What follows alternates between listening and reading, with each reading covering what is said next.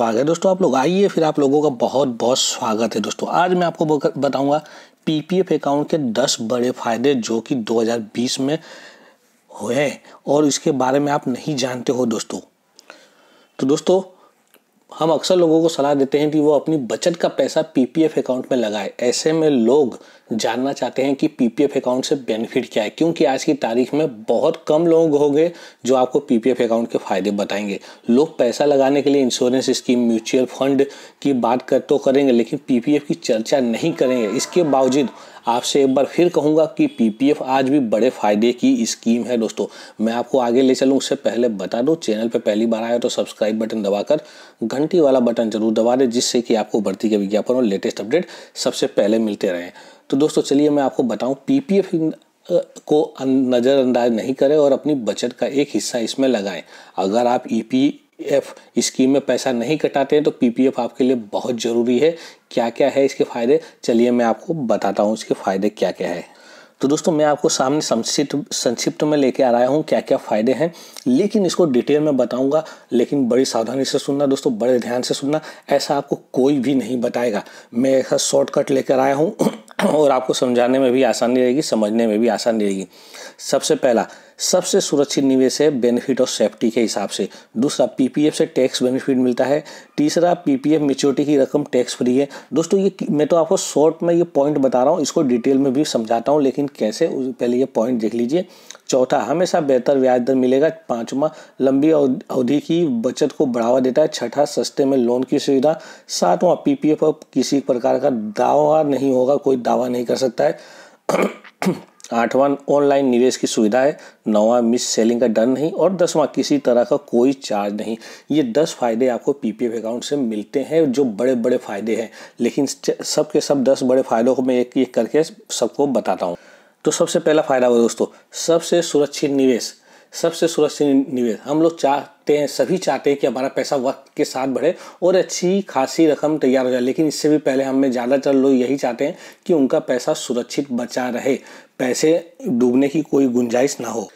नहीं तो गुंजाइश नहीं हो तभी तो ज़्यादातर लोग शेयर बाजार में पैसा लगाने से कतराते हैं। आप भी कतराते होंगे। तो सुरक्षा चाहने वालों के लिए पीपीएफ अकाउंट सबसे बढ़िया निवेश है दोस्तों, क्योंकि ये देश की सबसे सुरक्षित निवेश है। इसमें लगा पैसा तभी डूबेगा जब हमारी सरकार दिवालिया हो जाएगी, जो कि कभी संभव नहीं है।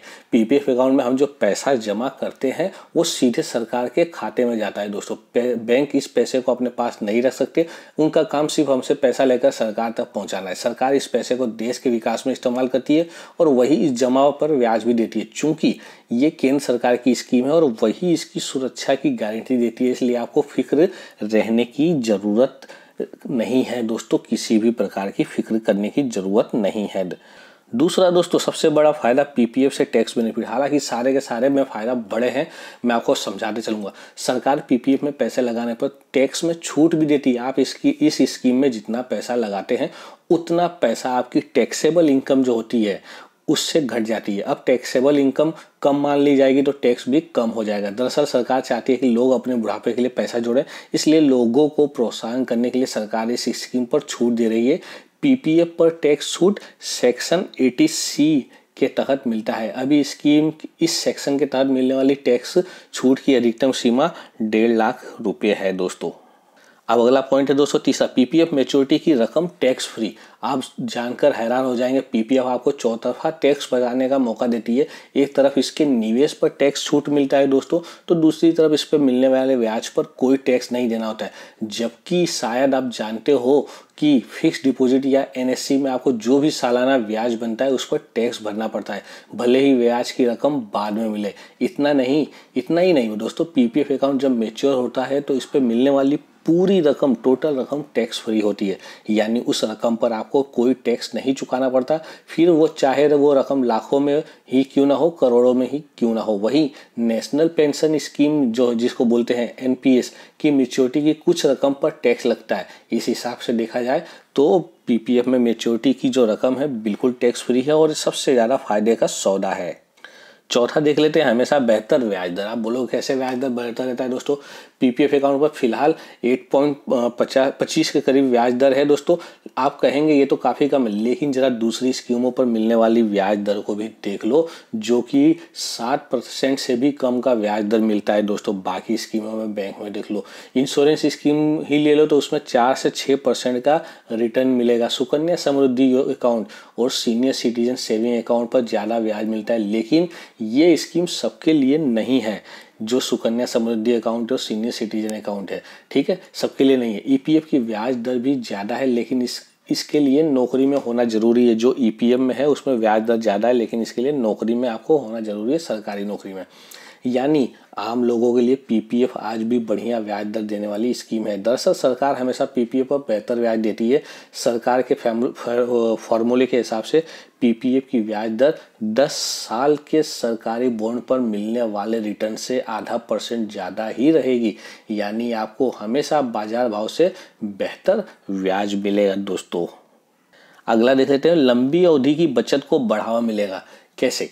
पीपीएफ अकाउंट 15 साल में मैच्योर होता है, ठीक है दोस्तों। इतनी लंबी अवधि सुनकर बहुत से लोग इससे दूर भागते हैं, लेकिन जरा रुककर सोचिए, 15 साल की मैच्योरिटी से आपका ही फायदा है। दरअसल ये स्कीम लंबी अवधि की बचत के लिए है। अभी आप बोलोगे 15 साल के बाद इसको आप बढ़ा भी सकते हो, 5 साल और बढ़ा सकते हो।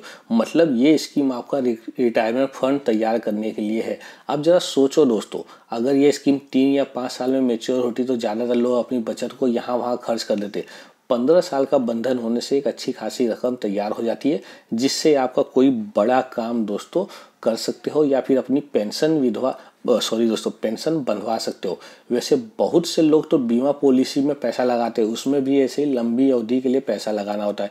लेकिन जहां इंश्योरेंस स्कीम से सिर्फ लोन की सुविधा मिलती है, वहीं पीपीएफ से कुछ पैसा एडवांस में निकालने की भी इजाज़त होती है, जो कि बड़ी आसानी से आप निकाल सकते हो। कैसे निकाल सकते हैं उसके लिए छठा पॉइंट है दोस्तों, बड़ा सस्ते में लोन की सुविधा। क्या आपको पता है कि पीपीएफ स्कीम में लोन का भी इंतजाम है? जी हाँ, आप पीपीएफ अकाउंट खोलने के तीसरे साल से लोन ले सकते हैं। इस लोन की ब्याज दर भी ज़्यादा नहीं होती है, बस पीपीएफ जमा पर मिलने वाली ब्याज दर से सिर्फ 2% ज़्यादा लोन मिल जाता है। हालांकि पीपीएफ अकाउंट पर लोन सिर्फ 5वें साल तक मिलता है, लेकिन निराश होने की ज़रूरत नहीं है, क्योंकि उसके बाद तो आप अपने बैलेंस का कुछ पैसा निकाल भी सकते हो पीपीएफ अकाउंट से। अब बात करते हैं मेन पॉइंट की, पीपीएफ पर किसी प्रकार का दावा नहीं। मतलब पीपीएफ का जो अकाउंट होता है उसमें पैसा जो होता है उस पर किसी का भी, सरकार का भी दावा नहीं चलेगा। पीपीएफ अकाउंट को सरकार ने एक खास सिक्योरिटी रिंग पहनाई है। आपके पीपीएफ अकाउंट में जमा पैसे पर कोई भी लेनदार दावा नहीं कर सकता, आप कितना भी कर्ज में डूबे हो।